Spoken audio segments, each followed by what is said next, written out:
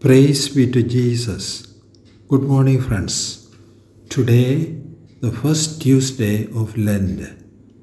Readings are 1 Kings chapter 8 verses 41 to 50, Nehemiah chapter 8 verse 17 to chapter 9 verse 3, Acts of the Apostles chapter 8 verses 14 to 25, and Gospel of St. Mark chapter 9 verses 14 to 29. First reading reminds us that we have to forgive even a foreigner when the sin is acknowledged and the person is ready to do penance with a repentant heart. Festival of Booths and prayer for forgiveness.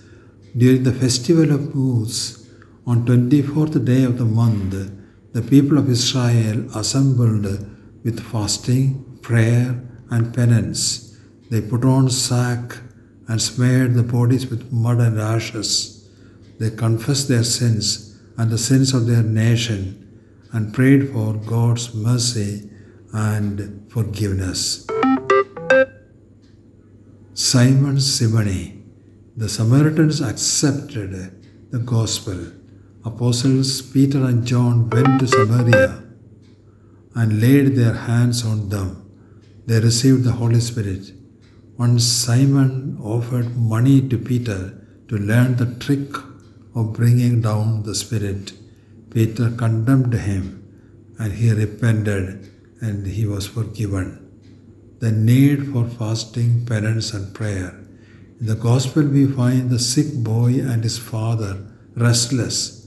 The apostles were worried because they could not do anything to heal the boy. Later, Jesus revealed that they would need power from above through fasting, penance, and prayer. Repentance. Lord, we thank you. You are merciful, compassionate, loving, and forgiving. Forgive us all our sins. Give us the gift of repentance. Amen.